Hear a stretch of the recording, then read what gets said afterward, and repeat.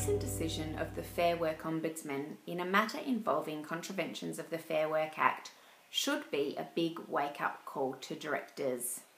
Yes, the penalties are significant, but what is of even more consequence is the court's piercing of the corporate veil.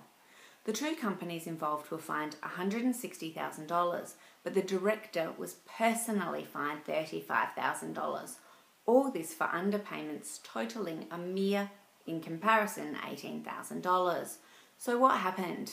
There are two elements that must be considered. First, there's a growing focus on holding directors to account that are involved in contraventions of the Fair Work Act, as in many instances the Act's protections extend to some of the most vulnerable individuals. Secondly, the facts of this case were particularly egregious, although this doesn't mean that instances which personal penalties and large fines apply will always be so unusual.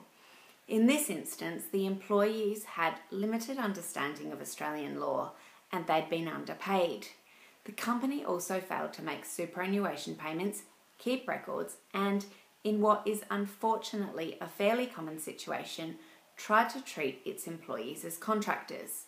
Further, one of the employees was dismissed when she sought correct payment of wages. The court took into account the following when making its decision: that the contraventions were deliberate. A previous audit by the Ombudsman had clearly set out the company's obligations. The director showed no contrition and attempted to avoid his liabilities through various means. The need for a deterrence effect for both this director and others, not just to abide by the relevant laws, but to discourage the use of corporate structures to avoid legitimate liability.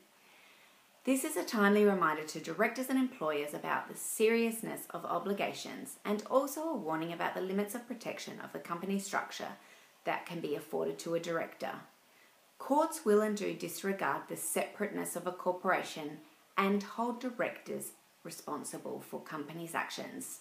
If you need any advice about the requirements of the Fair Work Act or your obligations as a director, especially where personal liability might be an issue, contact us here at U Legal. We wrote the book on it.